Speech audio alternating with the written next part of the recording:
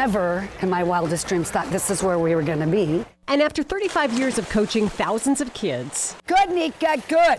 And being mom to 3 of her own, Roxanne says the best way to raise an Olympian is to not raise an Olympian. I do that every day. I deal with parents that are a little bit over the top. They want their kid to be doing a little bit more workout, or we got them in the wrong workout, and I have to explain to them that this is a long journey. We need to love them and support them first and let them be kids.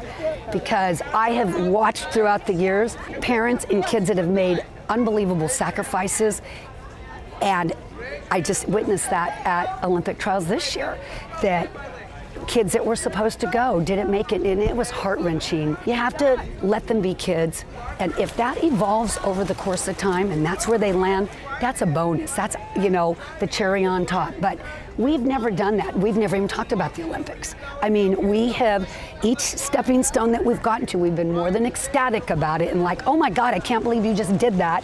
And then we just keep moving on to the next stepping stone. Love them, support them, and they'll get there. You cannot force them to be there.